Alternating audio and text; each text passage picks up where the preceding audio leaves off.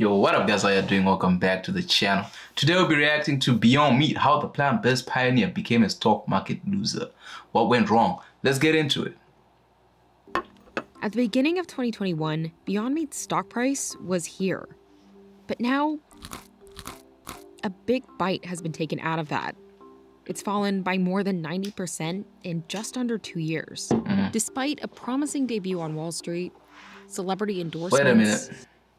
Wait. How do you go from $186.83 January 26, 21 to $13? Man.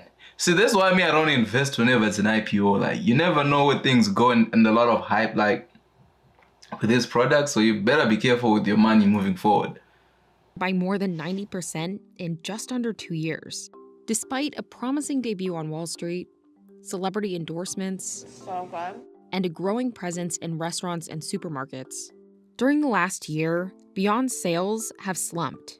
Just in the 12 weeks ending October 8th, grocery sales declined by 21%, even though the wider category only fell by 8%. That indicates that there's something foundational happening at the company, that it's more than just the consumer trend.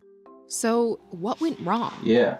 Well, before I figure out, for me, what I realized with a lot of this Beyond products is you cannot create a substitute for meat. You have to come up with a whole different product. If you ask me, like, what do you have to do to fix it?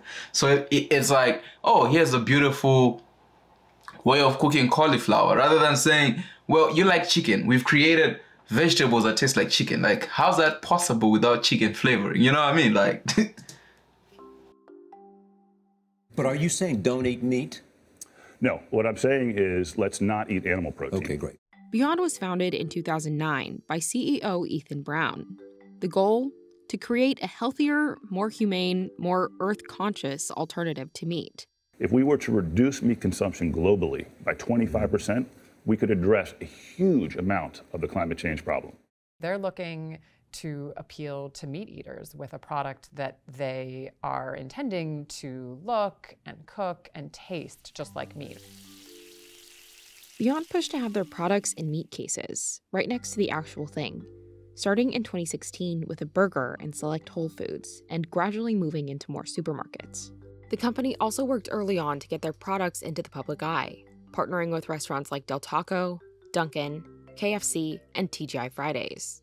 There was a lot of hype, a lot of buzz around this product. It was sort of the cool thing that people wanted to try out and have on their backyard grills for a minute. The company attracted big-name partners like Leonardo DiCaprio and Snoop Dogg before going public in 2019. Beyond's success was driven by Brown, who pushed for rapid and relentless innovation, an idea borrowed from the tech sector. Everything we do is around how do we get people to think and act more urgently. What I'm interested in is becoming that larger company. I have a goal to make this a $40 billion company in terms of revenue. Beyond's this. See, one thing that often fascinates me with these companies and these leaders is a lot of times how people are removed from society and from reality. As a meat eater myself, like somebody who I'm thinking they were targeting as a customer, like there are certain things that I look for. Like if I'm looking for chicken, man, I just want the chicken to taste like chicken. So if you're gonna present me an alternative, don't make it be like, oh, stop eating chicken, start eating Beyond. And then, because that's how you lose me. I'll try it for my friends and for everybody around me, but it's not something that you can keep me long term, you know? Business model focused a lot on growth. They wanted to introduce a lot of products to market.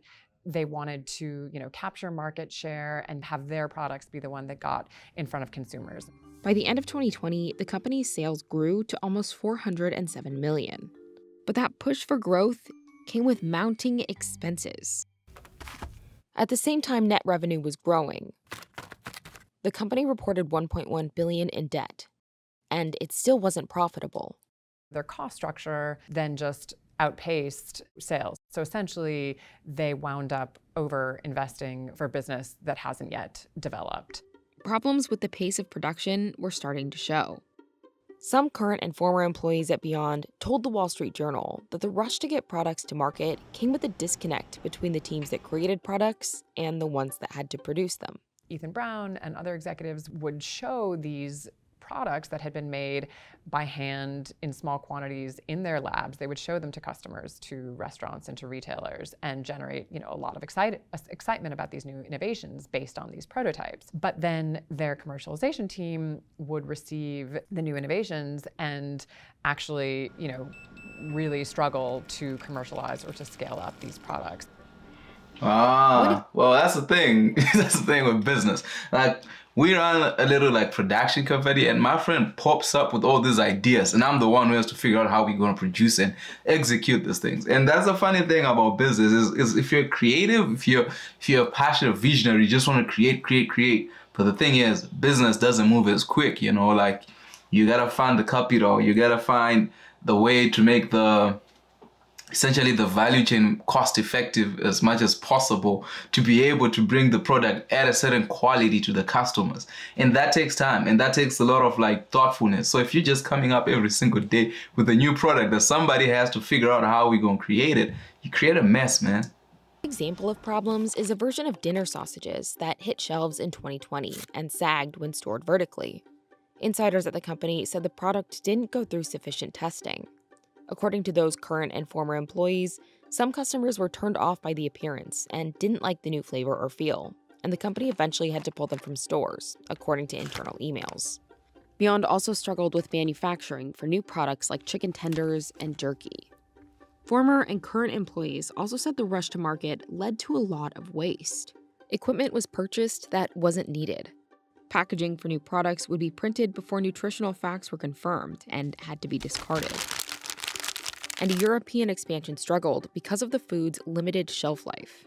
Some at the company attributed these problems to Brown's leadership. A lot of employees that we spoke to said that he has really struggled to manage Beyond's growth, and that in particular, he really struggled with planning and prioritizing and sticking to the company's priorities, and that led to a lot of confusion and frustration among employees.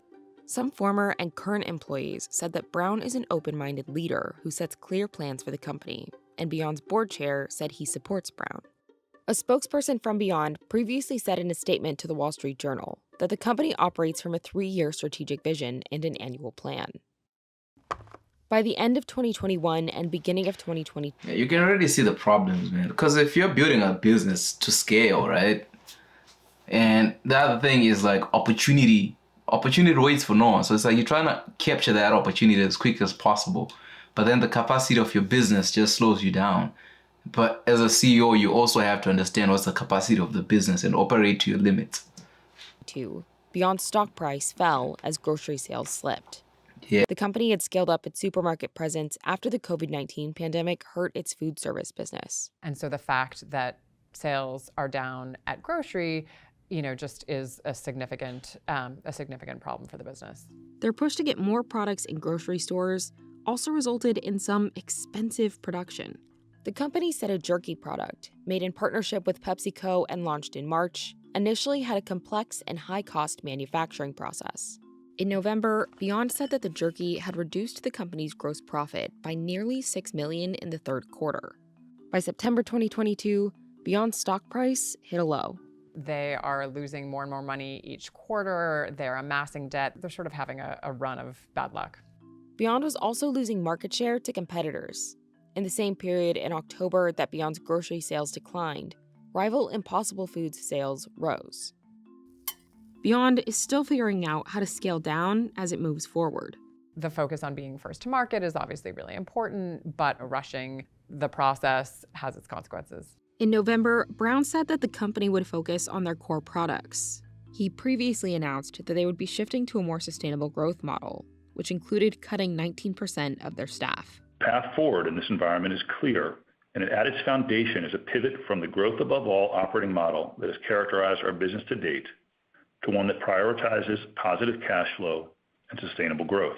In a previous statement to the Wall Street Journal, a spokesperson said, "The pace and intensity of our innovation is not for everyone.